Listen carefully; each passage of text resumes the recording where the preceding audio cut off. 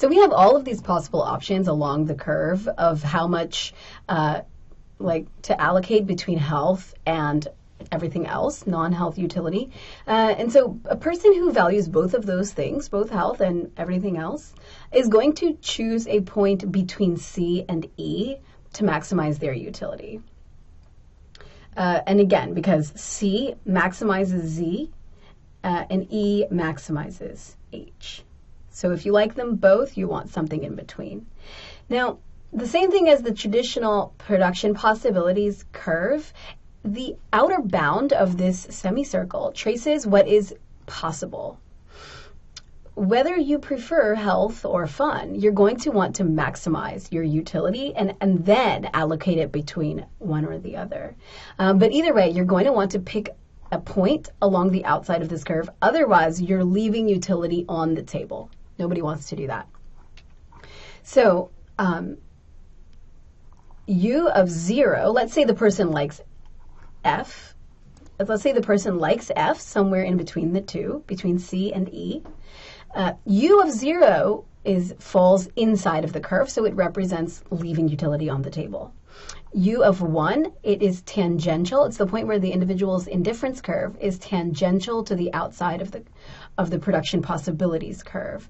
So that means that it's laying right outside of what is possible, right along the maximum level of possible utility.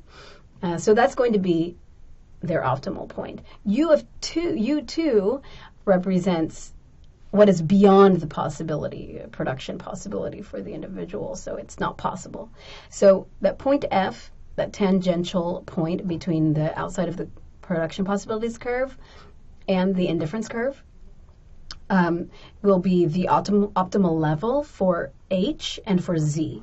So H star and Z star then represent optimal levels of health and of non-health utility producing activities for this individual.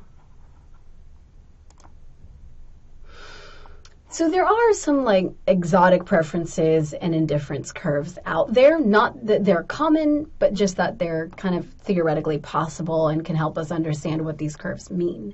Let's say the person only cares about their health, and so they want to be exactly at point E.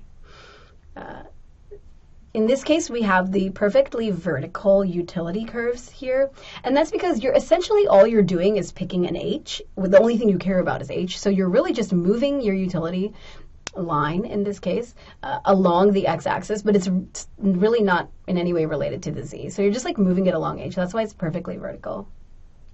Still, U0 would not be maximizing your possible utility.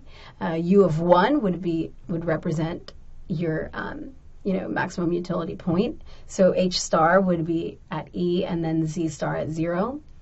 And then U of 2 is still not possible.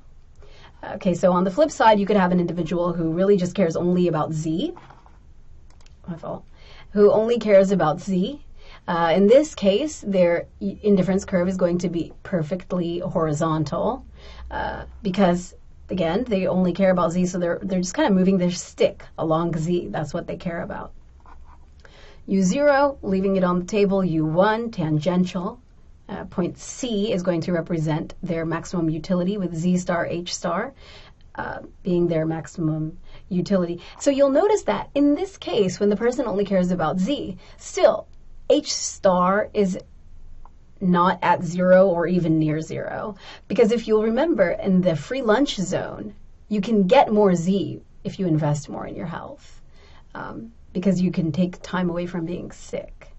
So the person who cares only about Z is still going to be at point C and going to need to have to invest some amount in their health in order to maximize their Z.